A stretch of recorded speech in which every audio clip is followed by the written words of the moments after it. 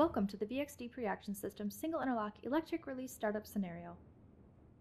In this scenario, we're going to go through the steps of placing a VXD Single-Interlock Preaction System equipped with an electric release into service. Before we start, let's reset the panel to ensure the electric solenoid is closed.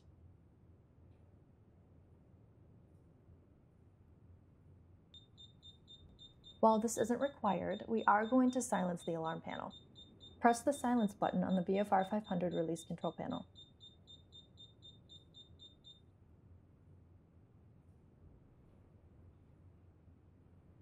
Now you can start building water pressure in the pilot line. To do that, open the priming valve.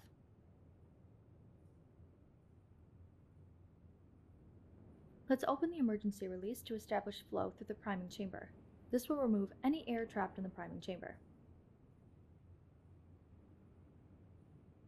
After removing air from the priming chamber, you can close the emergency release.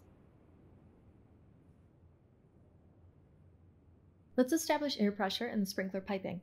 To start introducing air to the sprinkler piping, open the air bypass valve on the air maintenance device.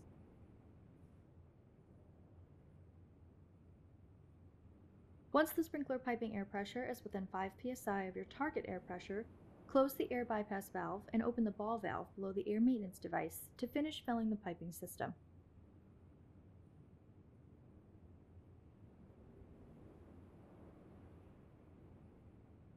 Next, partially open the flow test valve. Verify water pressure has been established in the prime chamber. Slightly open the water supply control valve and begin introducing water into the system.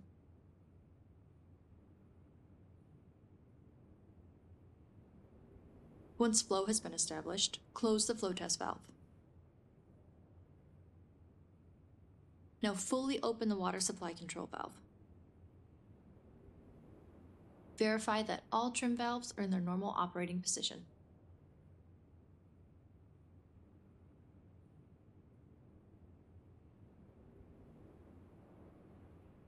After the system water pressure is restored, any alarm panels that were activated will need to be reset to clear any active alarms.